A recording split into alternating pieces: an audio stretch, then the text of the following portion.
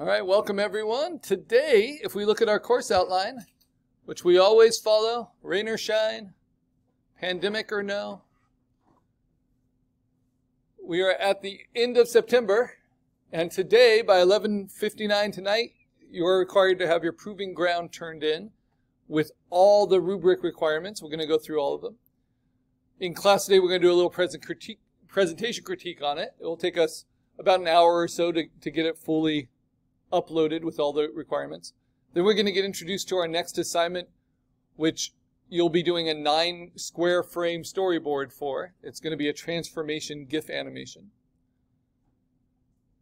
And from there, we work towards our midterm with our animation project and then group presentations. So the other thing we're going to do in class today is solidify the topics for everyone's group presentation. So every group has a unique topic that they all know how to research on their own. For digital honors students, you are choosing your mentorship presentation topic and you are working to turn in assignments 1 and 2 by 11:59 today. If there's any part of that is missing, make sure you get something in there so that you can move on to your turnaround sheet and then eventually your 3D model for assignment 3. Your turnaround sheet would be exercise 2 for you. So let's close this and let's remember that we can always go to links off the homepage to be reminded of the external site resources. And our YouTube page is one of those. Our YouTube homepage, you want to view it. It's NLC Arts Lab. It's public. You want to view it by playlists, and that will show you each assignment. And we're the afternoon class. We're the freeware class. So our Proving Ground playlist, this is what we've done so far. 5 videos, the last one very short, about how to submit our proof of a non-destructive overlay layer. And they kind of cut off my titles there. So I'll review that with you. And we, of course, have to find our files. So if we're nice and organized, we can skip to where we post the Proving Ground. Are you okay, Michael? That happens with the wheels. We can skip right to it by going to Assignments off of the home page and then scrolling down right to where we post that assignment. So Proving Ground number 1, post it here.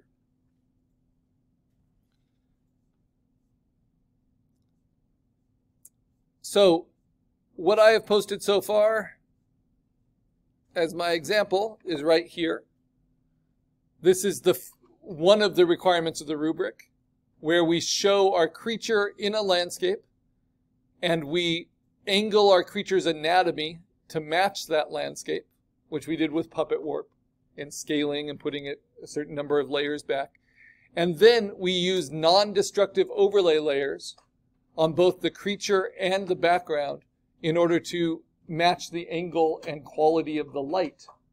So I've tried to do that with these 2 examples. So both of these are required. A non-destructive overlay layer showing at normal, and then those non-destructive overlay layers, you're required to have at least one, set to overlay and affecting it in the way you want. So this was your finished piece, but this shows me how you adjusted the lighting with dodging and burning and with texture overlays. And that is actually this one. This middle rubric of the 3. So we've accomplished that. So to remind you about that, let's open up the project. I have my folder and I'm going to open up my PSD, but instead of double clicking on it, I have to open up Photoshop, not Photoshop, Photop,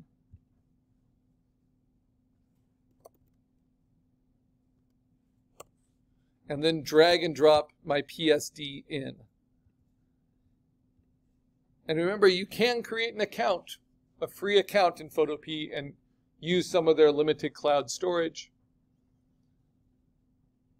But I always require you to save your files in 2 places, both on your computers and then on a USB drive. And that came in handy this morning because someone's files on these computers got moved to the trash. So it was always nice to be able to find them. That's why we also never empty the trash on these computers. And I don't even ever want you to move anything to the trash. If you need to clean it up, just move it to the downloads folder. It's also why we name our files with our name and some description. But you won't lose your progress as long as you're saving it in 2 places. All right, so we've got our creature here. We've got our creaturescape. We had texture fills. We just used it for all kinds of things. But to remind you, I marked these texture overlay layers with gray. And if you set them in the blending mode to normal, you'll see the dodging and burning I did on the creature to match its lighting.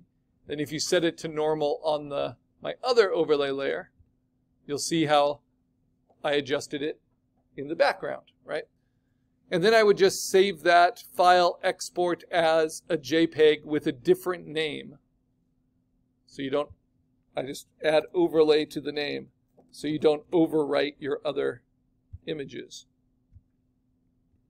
And then you can set them back to overlay mode.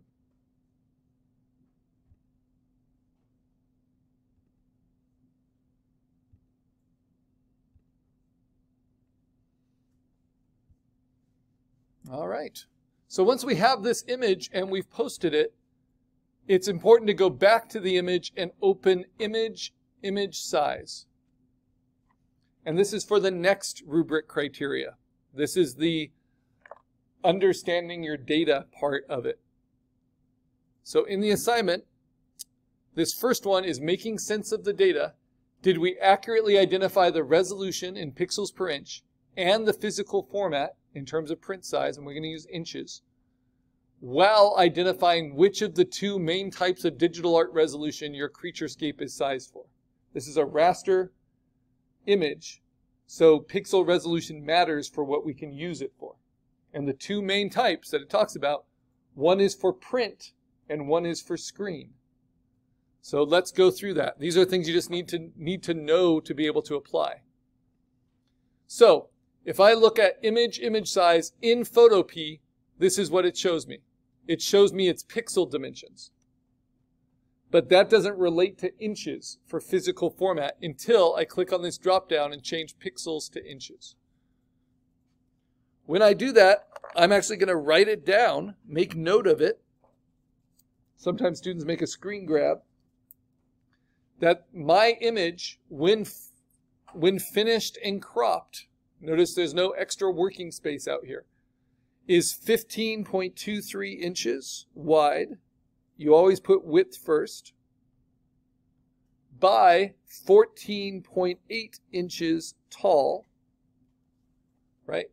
At what resolution? At a pixel per inch of 300. And then I ask myself, these are the actual pixels I have.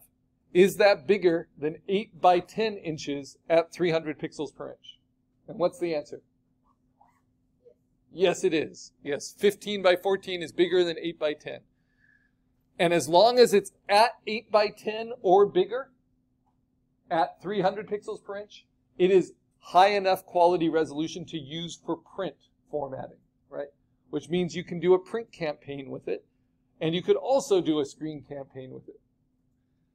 So what I'm going to do to meet the needs of the rubric and the assignment is now, underneath my post, I'm going to write that.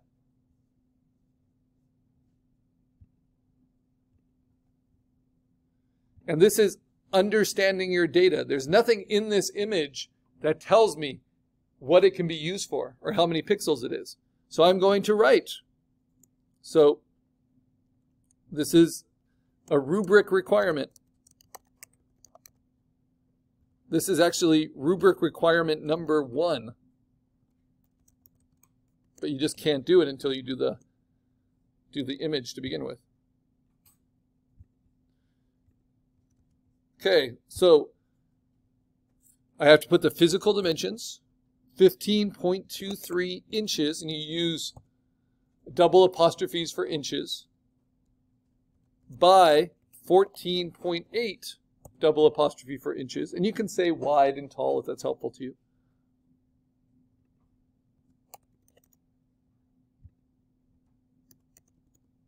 And then I use the @ sign, or you can say @ 300, and then what's the abbreviation for pixels per inch? PPI, yes. Even though Pixabay calls it DPI, it then says next to it pixels per inch. So DPI is something else. That's a mistake in, not Pixabay, in Photopea. So pixels per inch, or you can abbreviate it PPI. Now, I've done the physical dimensions. I've done the pixel resolution. I have not yet done the resolution type. So which type of digital art resolution does this size and pixel resolution allow me to use it for? It is good for standard print resolution. So if you don't note that, you can't get a full score on that rubric. Now, what if my image wasn't bigger than 8 by 10 at 300? Absolutely. Very good. So my image is a set number of pixels. It is this number of pixels. And if I change that at all by putting in something else and having resample check and saying OK, the computer will hurt my image. That's just all there is to it. If I make it bigger than it really is, I say grow pixels, then the computer has to make up pixels around each pixel I did, and it will just look soft and blurry. If I reduce the number of pixels I have, it will still look sharp on the screen, but it will actually get rid of pixels.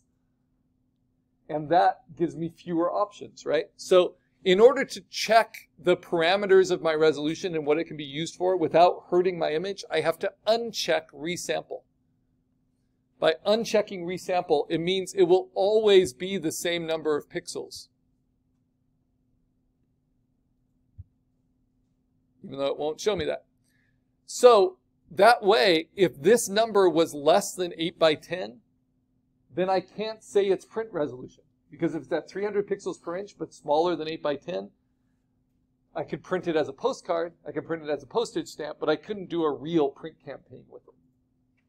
So then we go to the lesser standard, which is 72 pixels per inch. So those are the two you need to know. 72 pixels per inch, 300 pixels per inch. 72 pixels per inch is standard minimum screen resolution. 300 is standard minimum print resolution. So if mine was less than 8 by 10 and I change it to 72, unchecking resample, I'm probably going to get a width of like 30 inches, which sounds like a lot, but 30 inches at 72 pixels per inch is not 8 inches at 300, right? And then you would write that, and you would say in your assignment that it was good for print resolution. Nope, sorry, that it was good for screen resolution because it's at 72, not print resolution.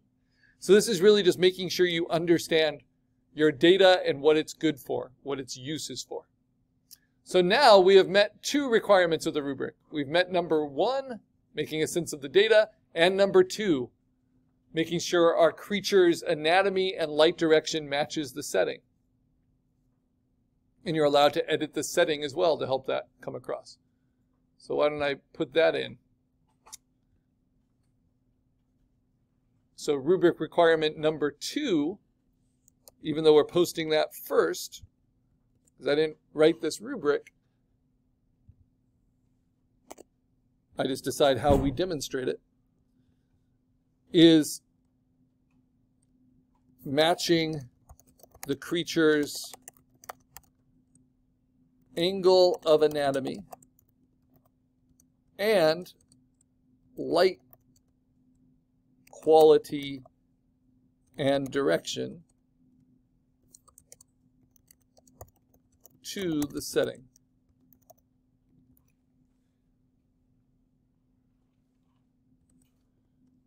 And I'm going to put in parentheses by showing or by posting our overlay layers, our dodge burn overlay layers. Nothing more exciting than watching videos of people type. By posting dodge burn overlay layers set to normal, and that is how you